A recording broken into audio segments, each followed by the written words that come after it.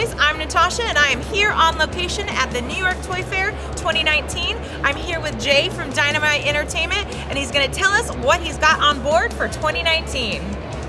Well, right here is our case display at Toy Fair right now. Our biggest, hottest item right now is Pathfinder, our Sione statue, which is due out this summer. The thing is killer.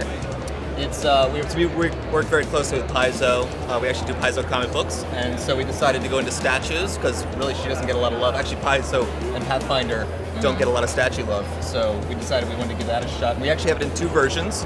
So we have, this is the spellcasting edition, and then we actually have alternate hands with different weapons and a sort of a bloody scratch effect on her body. That's actually somewhere else in the show, but that's cool. our battle-ready variant. Oh, very nice, very nice. I love it. So what else do you have coming for 2019?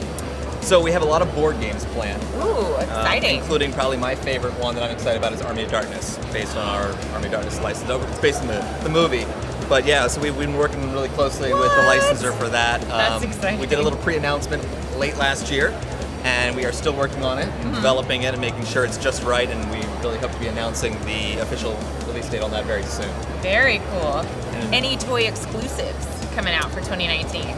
Nothing exclusive as of yet, but we do have Vampirella celebrating her 50th anniversary this year. Oh, that's pretty awesome. That's a very big deal for us. Yeah. We have a lot of plans to put out a lot of merch for her. Comic books, we already have a lot of new comic book series coming out, and of course, pins, collectibles, more statues. Love it. Maybe even some plushie toys coming in the Cool. future. Oh, I love it. And I love your Dawn collection. Yeah, so this just beautiful. released. This is our costume variant in the kind of purple-red.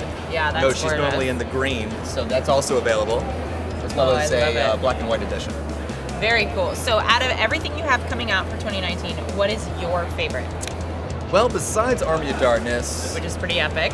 I think anything officially right now would have to be, I think we have some Betty Page material coming down the line.